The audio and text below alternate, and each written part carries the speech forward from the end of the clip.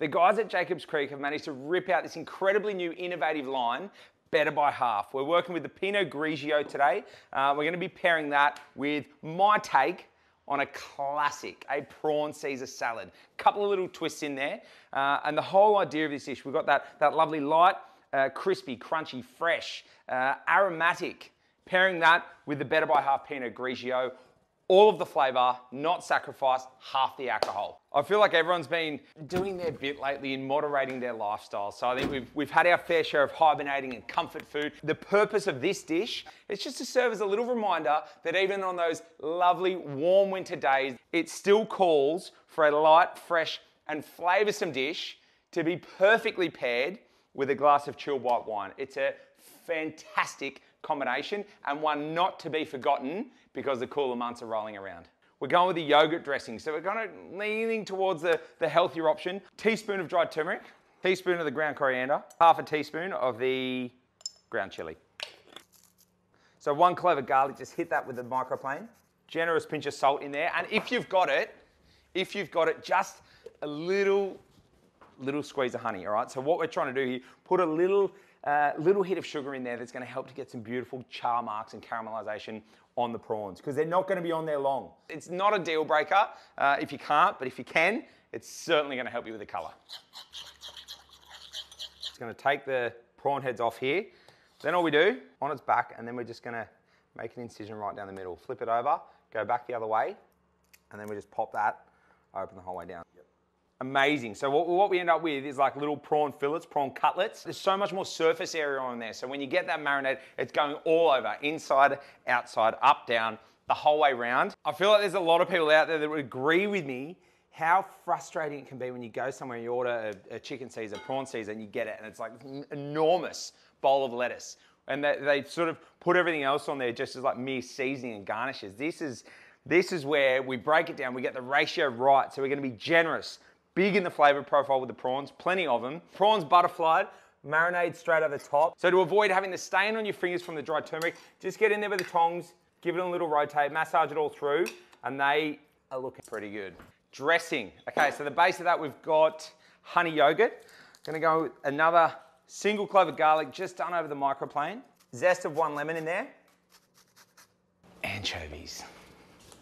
I can't force you, but I can suggest that they are an irreplaceable seasoning. Get them in there. There's not a lot of them. We've got about 4 anchovy fillets, and we're just going to dice these up. So good. Coriander stem, finely diced into the dressing. A little bit of dill. So this is a prominent ingredient that you'll find in a couple of Vietnamese dishes. If you're going to be serving this up to your mates on the weekend, it's just that something a little bit different in there. We're like, ooh, what's that? I like that. A little bit of dill, never goes astray. So we've got some spring onions here. I'm going to go the white part, so the bottom part of this, finely sliced into our dressing.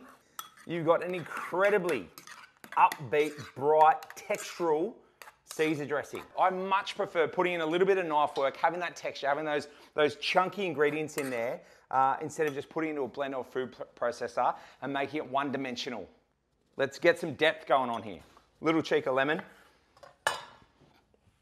Squeeze that in there. What that lemon is doing there, of course we're getting some acidity, but it also just thins the dressing out a little bit. So with like an extra 30 to 45 seconds of effort, what we're doing here, what we've done, what we're aiming to achieve is not just create a great dish, we want to create a great experience all round. Boiling water, eggs in one at a time, lower them in, 6 minutes. Bake it in. So we're just going to start to render that out, get a little bit of colour happening, and then we'll follow up with the breadcrumbs. So we've rendered out the flavour from the bacon, impart that into the croutons. We've got a nice little marriage happening here. Really hammering through this recipe. We've got to cook the prawns. We're pretty much there. Let's flip these over just to finish them off. You can see we've got amazing bar marking there. Beautiful colour. Oh yeah. That charry, barbecuey flavour that we've imparted onto the prawns is going to pair so well with the fruit sweetness in the Better by Half Pinot Grigio. The crisp acidity is going to bounce so well off that yoghurt dressing. So good hit of the dressing on the base here. With a few of the cos leaves. Look at these prawns. Oh my God. Sit that guy on top.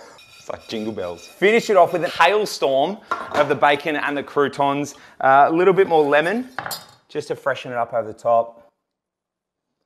It's so nice and so refreshing to see a new innovative version of an absolute classic. We're not sacrificing on flavor. That dish is still there with its heart and soul, with all the concepts, but we're just, you know, we're just tweaking it. We're just having a bit of fun.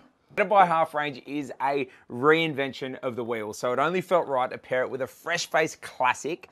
I mean, essentially what we've done here, we've put together a little toolkit for you guys to exercise a bit of self-love over the coming weeks.